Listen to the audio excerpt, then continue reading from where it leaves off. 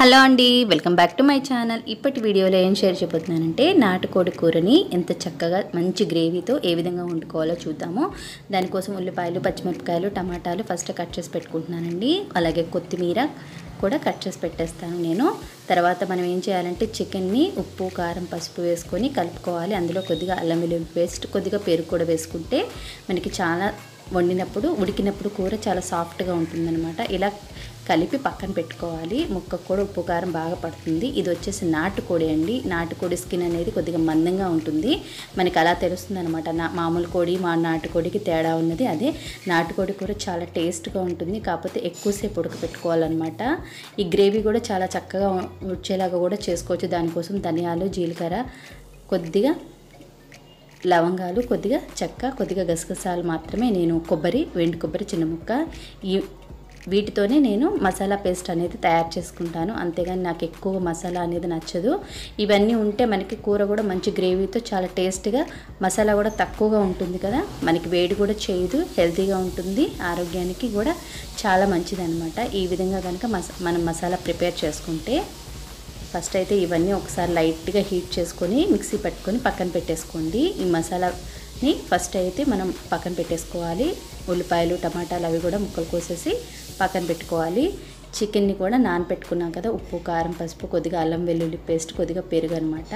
వీటితో నానబెట్టేసి దాన్ని కూడా మినిమం ఒక 20 నిమిషాలు అలా ఉంచేస్తే మనకి కర్రీ అనేది చాలా టేస్ట్గా ఉంటుందన్నమాట. ఈ మసాలా దినుసుల్ని మిక్సీ పట్టేసి పక్కన పెట్టుకోండి.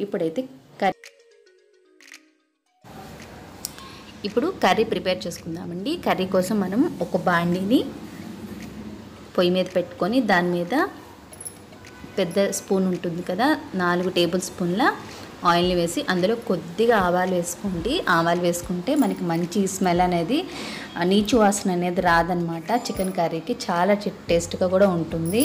అందుకని ఎప్పుడైనా సరే ఆ ఆయిల్ వేసినాక కొద్దిగా కాగినాక కొద్దిగా ఆవాలు వేసుకుంటే మనకి అరోమా అనేది మంచిగా ఉంటుందన్నమాట. అందులో మనం ఉల్లిపాయలు, పచ్చిమిరపకాయలు వేసి ఒక 2 మినిట్స్ లేదా 3 మినిట్స్ చక్కగా ఫ్రై చేసుకోండి. ఈ ఉల్లిపాయలు, పచ్చిమిరపకాయలు మనకి తొందరగా ఫ్రై అవ్వటానికి ఇందులో కొద్దిగా ఉప్పు, ఒక చిటికెడు పసుపు యాడ్ చేసుకోవాలి. ఎందుకంటే మనం కొద్దిగా ఎందుకు యాడ్ చేయాలి అంటే ఆల్రెడీ మనం చికెన్లో మ్యాగ్నేట్ చేసుకోవడానికి ఉప్పు, పసుపు, కారం వేసుకున్నాం కాబట్టి దాన్ని చూసుకొని ఈ ఉల్లిపాయల వరకే వేసుకోవాలన్నమాట. ఉప్పు ఎక్కువ వేయకూడదండి, చూసుకొని వేసుకోవాలి. ఇలా వేసుకున్న తర్వాత ఈ ఉల్లిపాయలు కొద్దిగా బ్రౌనిష్ వచ్చేదాకా చక్కగా ఫ్రై చేసుకోవాలి.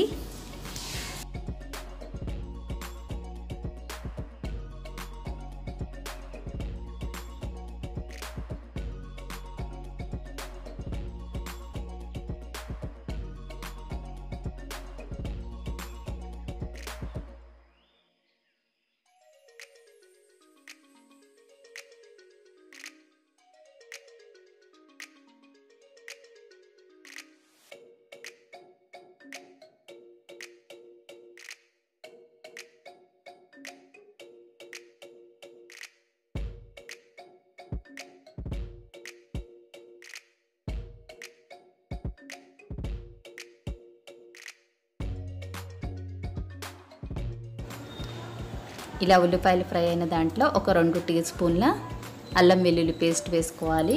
మనం కర్రీలో కూడా అల్లం వెల్లుల్లి పేస్ట్ వేసాం కాబట్టి చూసుకొని వేసుకోవాలి. ఇది కూడా ఒక 2 మినిట్స్ చక్కగా ఫ్రై అవ్వాలన్నమాట. ఫ్రై అయినాక మనం కొద్దిగా కొత్తిమీరని కూడా యాడ్ చేసుకోండి.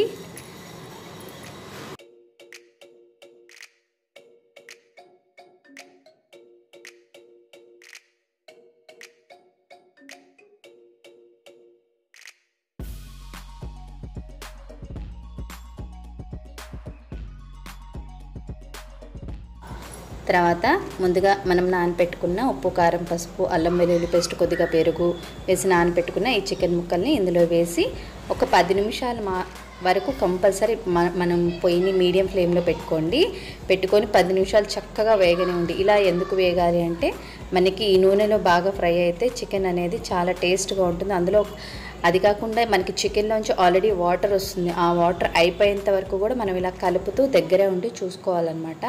అప్పుడు చికెన్ అనేది చాలా నీట్గా వస్తుంది, అడుగంటకుండా నీట్గా చక్కగా ఉడుకుతుందనమాట. ఈ నాటుకోడికి ఎంత చక్కగా ఉడికితే అంత టేస్ట్గా ఉంటుందండి. ఇలా ఫ్రై అయ్యే టైంలోనే టమాటా ముక్కలు వేసేసేయాలి. తర్వాత మనం ఫస్టే మిక్సీ పట్టుకున్న మసాలాను కూడా వేసేసి బాగా ఫ్రై చేసుకున్న తర్వాత 1.5 గ్లాస్ వాటర్ పోసుకోవాలండి.